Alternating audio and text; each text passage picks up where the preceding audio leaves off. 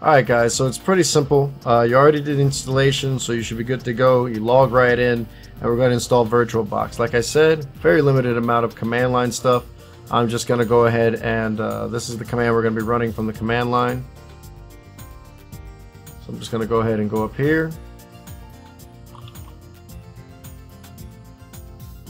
And you want to go to terminal. And then from the terminal, you want to just type in this sudo apt-get install virtualbox. Alright, and then you want to type in your password.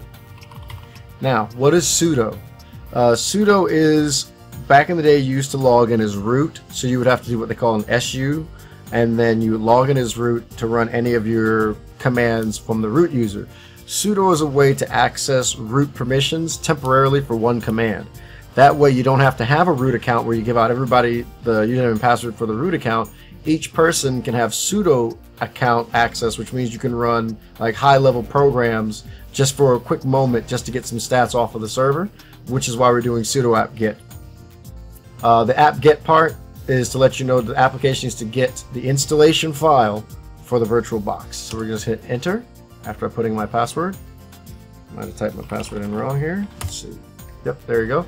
So it builds dependency trees, and as you can see right here, it says it's going to need 86.6 megabytes, which is exactly why we're doing everything in Linux, because a lot of stuff is a lot more smaller, more compact in Linux versus in the Windows environment. Just going to hit yes on that, so just type Y, hit enter, and then it's going to do all the installation for you. Go ahead and I'm going to go fast forward past all this installation stuff. So next thing you're going to see is the program installed and ready to go.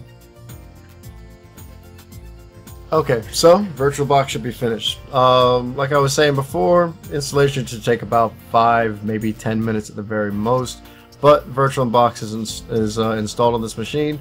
The reason why I'm using VituralBox is that you don't have to register it like you do with VMware and updates and stuff like that. I've noticed they were a lot easier to do than the ones that VMware require.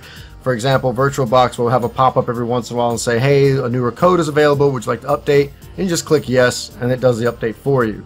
VMware is like, hey, a new code's updated, you know, let's upgrade. Oh, upgrade failed, you have to redo the entire installation, and it's just more pain than it is helpful.